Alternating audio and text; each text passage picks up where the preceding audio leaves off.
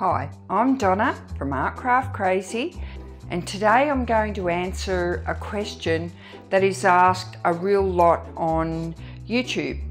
This will help you out a lot because some people don't know whether or not they should air dry or oven dry their paper, and what difference does it make when you do one or the other. So I'm going to use some everyday tea and some hot water. You don't have to use hot water, but I prefer to. And it just seeps the tea a bit better and makes the colour come out easily. And you'll be able to see the difference with the paper once it's tea dyed and dried, how it feels, how it looks, how it sounds, and how it will fold and work in your book, whether you're going to make a journal or a traveller's notebook style book, which is what I'm going to be making out of some of the papers I've cut today. Now I've also cut my papers a bit shorter than the A4.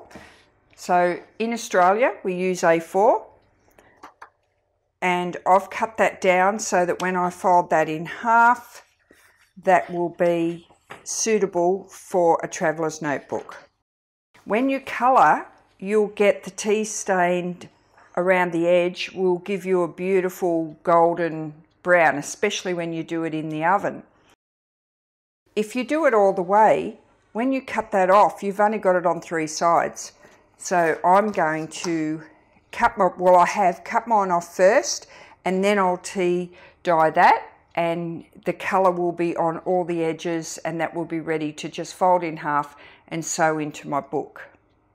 I've just boiled my jug, and I'll get my tea bags out. I'm just, like I said, just using everyday tea bags. I've got a tray that I'm going to use just to dunk my papers in with the hot water, with the tea mixture. And I'm going to use 1, 2, 3, 4, 5, 6, 7, 8-ish. It depends on the colour that you want.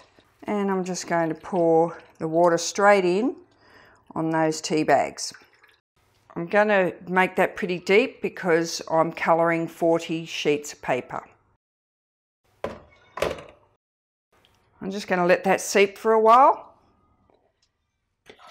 and I'll come back and start colouring the paper. Now I've got my oven on low, ready to start drying the paper.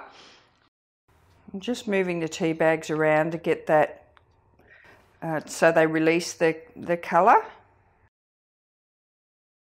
Just give them a little squeeze to get all the colour out. So my jug actually boils on a lower temperature. Can have it, so I've boiled it on the lowest temperature and it's still very hot. So now all I'm going to do is dunk these papers into the tea mixture. So I'll start off by doing one at a time. Now I've got another tray here. That way I can put my paper in the mixture and see how that nice colour is going. And I'm just going to pop it on there. Now you've got to be very careful because I just ripped that sheet there, and these are cut to size. So that sheet is probably no good to me now, but I'll use it for something else, but I won't be able to put it in my book. Right, so that sheet now is ready to go into the oven. That's it. That's all you got to do is just pop it in. Now I've got a second tray so I can speed things up a little bit. Do the same again. Dunk your paper in.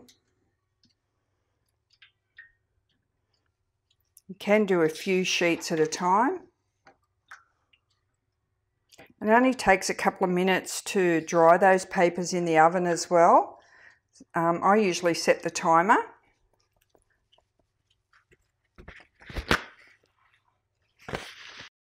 Once I've done my first one, I'll know how long it takes to dry, and then I'll set the timer. And like I said, be careful because these are cut to size. You leave them in this tea bath longer if you want more colour.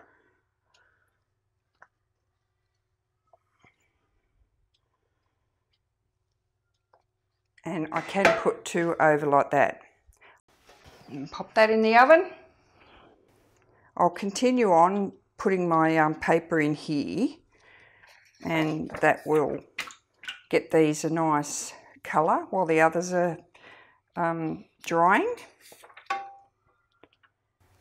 And then I'll go and cut 2 more pieces of paper so that I don't run short, because I just got 2 tiny tears in those first 2 sheets.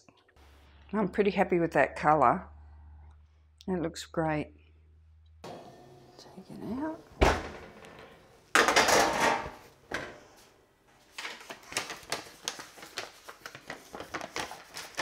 See what I mean about the edges? How they're like that. We've got that nice crinkly paper. That took a few minutes. I'll know now, say 4 or 5 minutes. I just turned it up that little bit to get it going a bit faster. Now really all you do is you just keep on doing that until you finish now. So I'm going to be a bit careful now. I can rip that paper very easily. And you just do one at a time. If you want your oven a little bit hotter, turn it up. If you want to do, you know, a sheet, if you've got 2 shelves going, you can do 2 or 3 sheets every 3 minutes. Once you get into a little system, it doesn't take very long to do. So I can put that one back in the oven.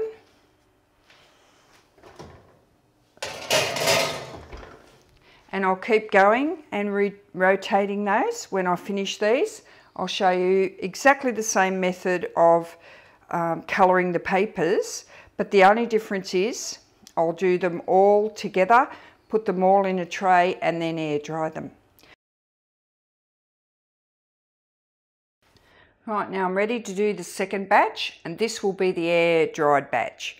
Now what I've done is this tray got a little bit cool, the water, so I just put it on my stove and just took the cold out of it and just slightly heated it. Now it's just warm.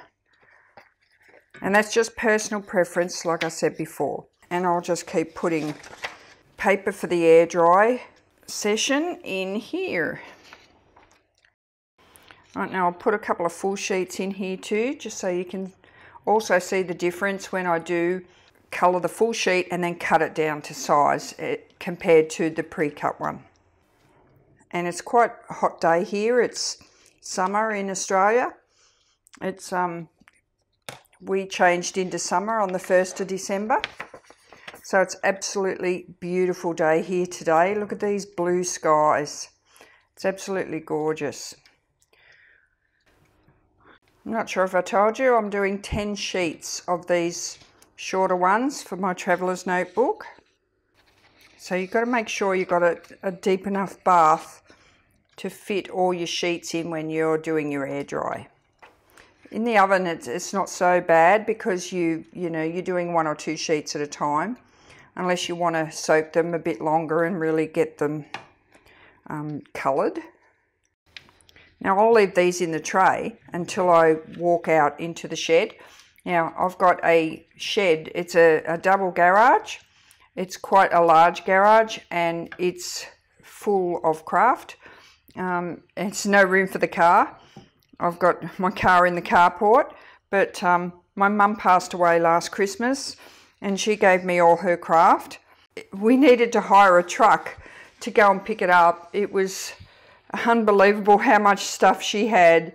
Now just have a look at this. So anyway, I've got my table set up in the shed here. It's just a long table and I've just put plastic down on the bottom with some towels on top, and this paper will just be taken out of the bath and laid on top of the towels. And I'll just leave that to dry, and because it's a hot day today, so it might dry in 4 hours. I'll start laying it out. So I'll put the first bits up on this end. Now I know I can fit 3 across the table. Now I'll just keep going all the way down. I'll butt them up reasonably close because I know they'll all fit then. Some will have a lighter colour than others. It's nice to have a bit of variation. So leave those little pools of tea on top. If you wanted to tip the tea off, you just let it drip for a little bit in the pan before you lay them down. I don't even have to worry about this now. I can just walk away and go inside and do something else. Okay, it's been 4 hours and they're all dry. They've turned out pretty good. I've got some pretty distinctive markings on a lot of them. Some of them are quite light, but you can see they're all fairly straight. Okay, now I'm back inside. These are the air dried papers. I'll just put the A4s aside for now and bring out the oven dried compared to the air dried.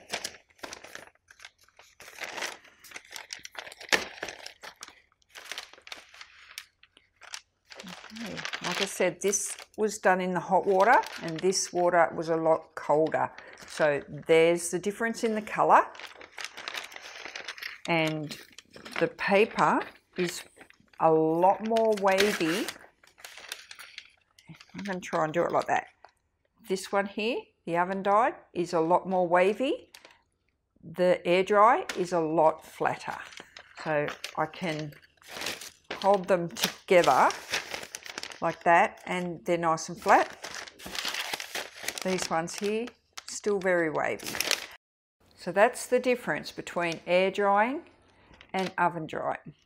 A colour from hot water to colder water, and the finish either way is amazing. I'll do the fold test as well. You can see the edges are nice and clean.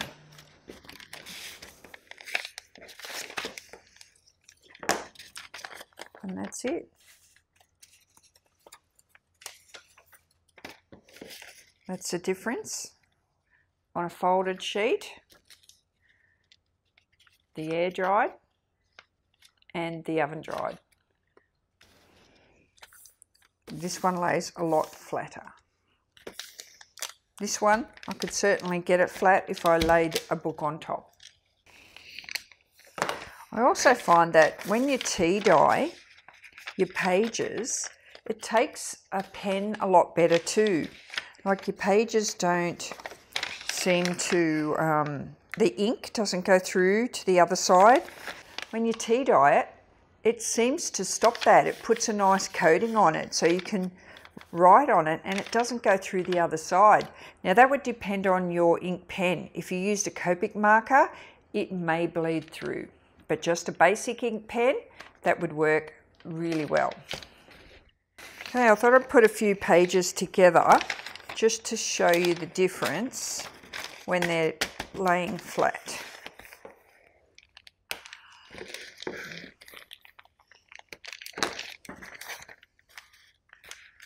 And that one lays a bit flatter, that one's a bit more open.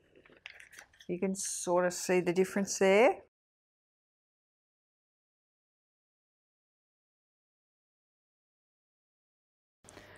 Right, now I've brought you over to my Mink to show you something. Now I've got my oven dried papers here. They're very crinkly all over the place.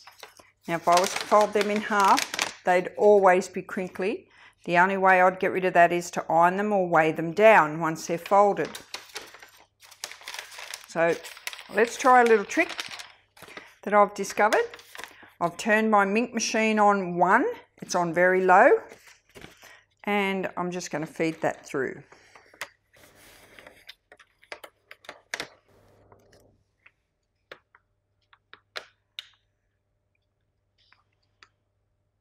See how it's given it's pinched the edges where they were quite wrinkly? It's pinched them together. But that paper doesn't even feel hot.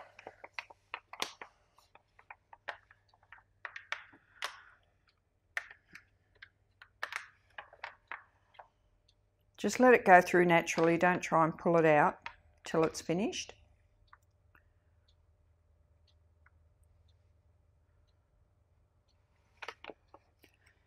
And see, it has ironed it, but you do end up with the crinkles where the wrinkles, the creases where the wrinkles really were dominant.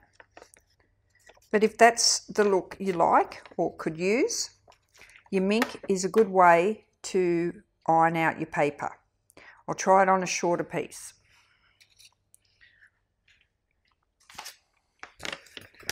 Now these are one of my pre-cut pieces. I'll leave that off to this, no, I'll put it that way.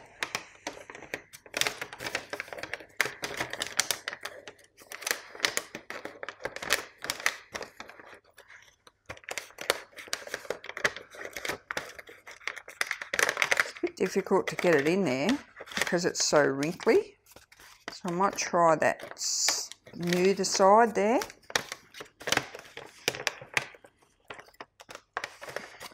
The next step is to put it in a carrier sheet and let it go through like that. There you go, now I've got it in. If you couldn't be bothered fiddling with it like that, just put it in your carrier sheet.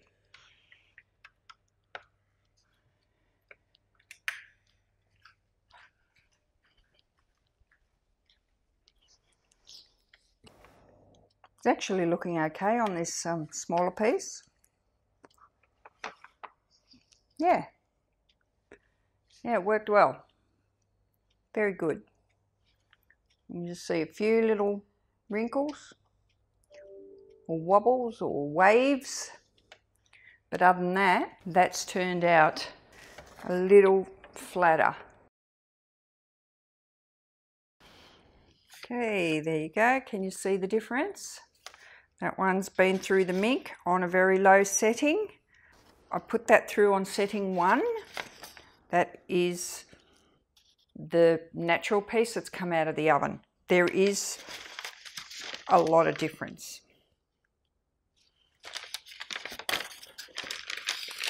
So depending on whether you like to leave it natural like that or have it ironed or put it through your mink machine, but this is something that I find works well for me. So I'll fold both of those for you just to show you what they look like when they're folded. Okay, just fold that way, depending on which side you want your colour to show. Now if I was to fold all of these sheets and then lay them flat with a book on the top, that would probably settle down a little bit. And it just depends again whether you want that wavy look, a little bit of wavy or a lot of wavy. Leave them alone and just fold them like this. Make sure I'm folding it the right way. I'll go this time, I'll go this way.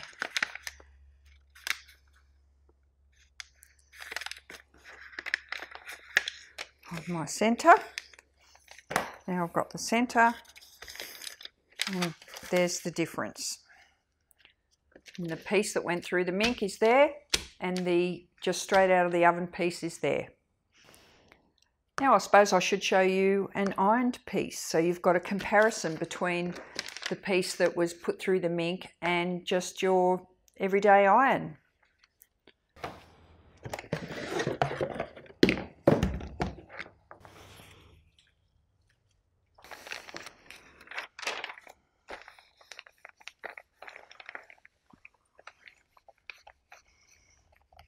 Okay, there's my ironed piece and the comparison between the two. This feels a little different. This still got that nice crinkly, even though that's still crinkly, but it's both work. You could use either. This one's still got the character to the edges, and this one's got those creases. There's the difference in the top sheet. That one's through the mink and this one has been ironed.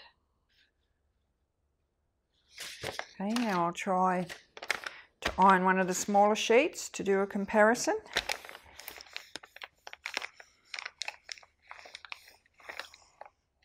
I've only got my iron on silk as well. It does give a whole different look to this one. It's more wavy, but that could also be, this piece was a wavier piece. And I quite like the mink. I haven't had much success with the iron, and that's why I decided to try the mink. The last time I used the mink, it was really good, so I thought I'd show it to you today. I'll fold this one so you can see the difference. Okay, so there's our straight out of the oven piece, our piece put through the mink, and our ironed piece.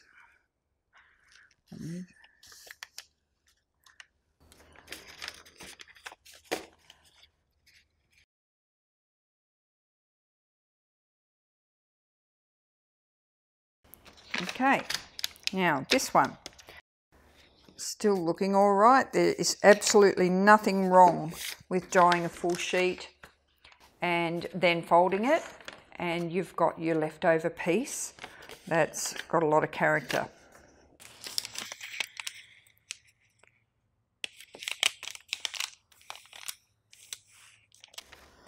This is the piece put through the mink. See here, I'm going to lose that nice golden edge. But in the big scheme of things, it's not going to be a problem because there's going to be so many other pages that'll make up for it. And what you could do is just turn them around. Like if that one's there and you've got some colour on it, that way, turn it around so that it's showy one way, and as you turn the pages, they'll all be different. I'll just fold that one over.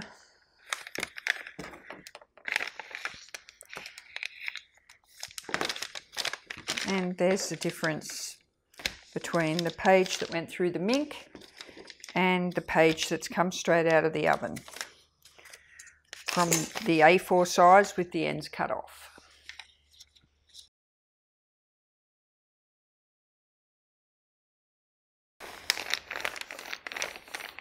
Stay away from the edges if you don't want to change the shape of your edge, and just iron the centre. If you don't want to get those wrinkly things here, just stay away from the edge and stay in the centre. And you can keep the character of the paper, how it's naturally dried. That would work as well. So that's not too bad, that's pretty good. Two different ways. One taking it right to the edge and getting the creases, and one stopping short of the edge.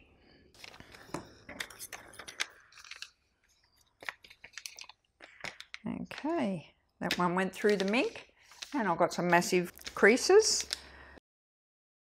and these two were hand ironed. Natural, through the mink, and this one's hand ironed.